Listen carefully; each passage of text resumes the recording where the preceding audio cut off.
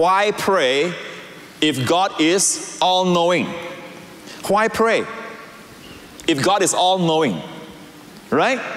And the thing is this kind of reasoning, this kind of wrong thinking, wrong believing will cause you not to pray because you say God knows all my needs anyway.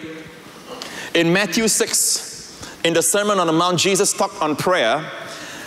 Over here, he says, therefore do not be like the Gentiles, people who do not know God, for your Father knows the things you have need of before you ask Him. So because of this reasoning, people say, look, my Father knows, God knows all my needs before I ask Him, so why pray? And yet the next verse says, in this manner therefore pray. Because the Father knows your needs, in this manner therefore, He didn't say, in this manner therefore don't pray.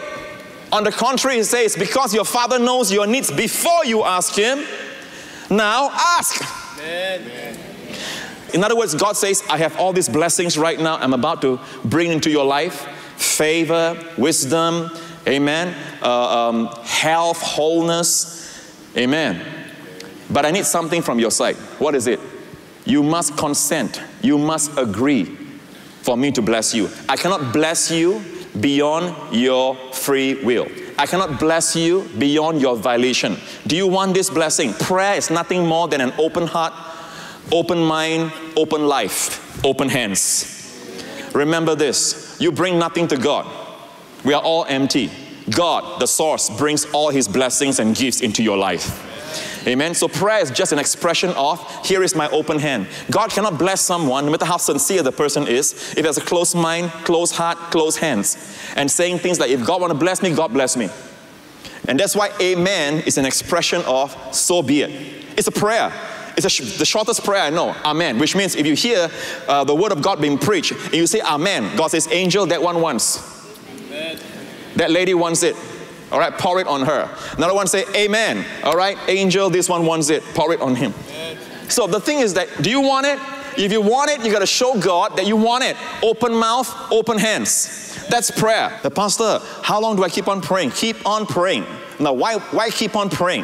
Why keep on praying? Because there is an enemy. Like I said, if it's Garden of Eden and there's no enemy, there's no need to keep on praying. In fact, you hardly have to pray. You just think and God answers. But don't forget, we're in a fallen world. We need to show God our open hands. And that comes by prayer. Even when Jesus was here as a man, He would rise up early in the morning and He would pray. If the Son of God prays, how much more you and I? The Bible says you have not because you ask not. Therefore you fight. Therefore you are jealous, you are envy, you lust, and you cannot have. James chapter 4. It says you lust, you covet because you cannot have. And then you assassinate people's character. You say bad things and all that because you are jealous of what they have. And then the Bible says you have not because you ask not.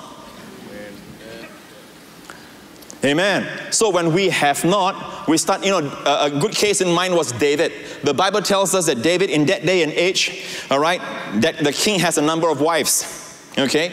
Yet he chose this one man's wife, committed adultery with her. You all know the name of that girl, right? What's her name? Bathsheba. Saw her taking a bath. All right? And committed adultery with her, had a son by her, and had her husband murdered. Then God sent a prophet to David, and the prophet says these words. You can check it out in your Bible. If God says, I took you from the sheepfold to shepherd my people Israel. I did this, I gave you, I bless you. And then God says, if that was not enough, I would have given you more. Did you hear that? Jesus says on the Sermon on the Mount, keep on asking. Original Greek, keep on asking and you will receive. Keep on seeking and you will find. Keep on knocking, the door will open. The year of the open door. Asking starts with A. Seeking starts with S. Knocking starts with A, K. Ask.